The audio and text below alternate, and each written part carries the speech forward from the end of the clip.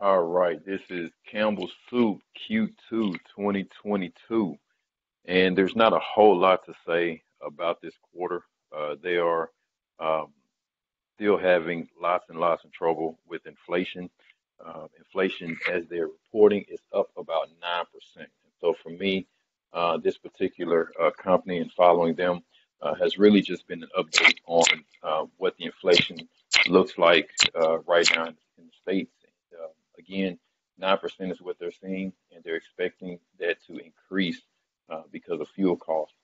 They did say that roughly 90 to 95% of their fixed costs are already contracted and taken care of. So there won't be much variability in their ongoing cost for the rest of the year.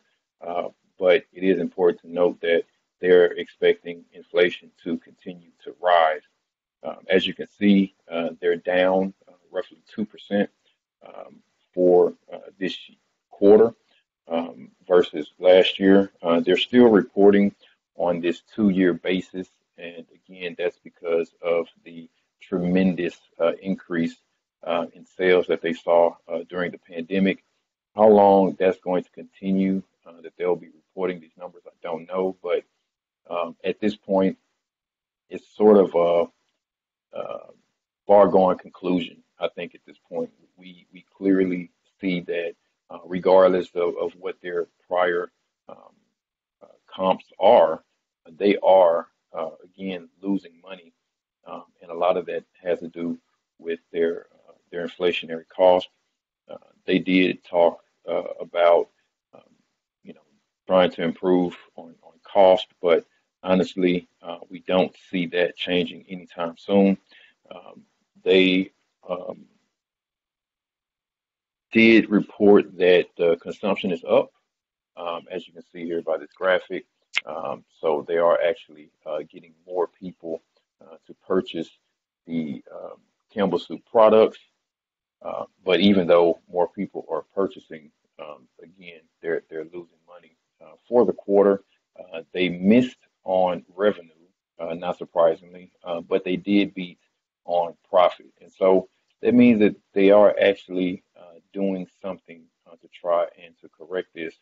They did increase prices last couple quarters, and they expect to increase prices again, but we won't see the effect of those price increases until next quarter.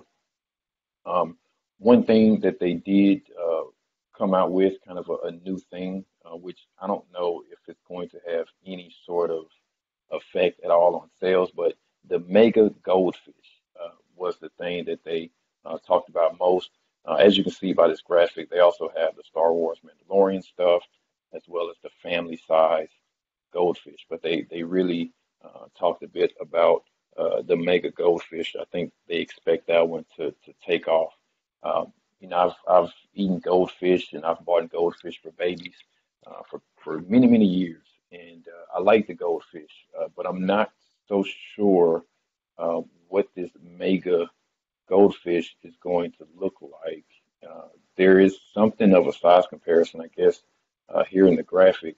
I can't imagine taking a bite out of a goldfish versus just popping a few in my mouth. So um, I don't know what that's going to look like going forward.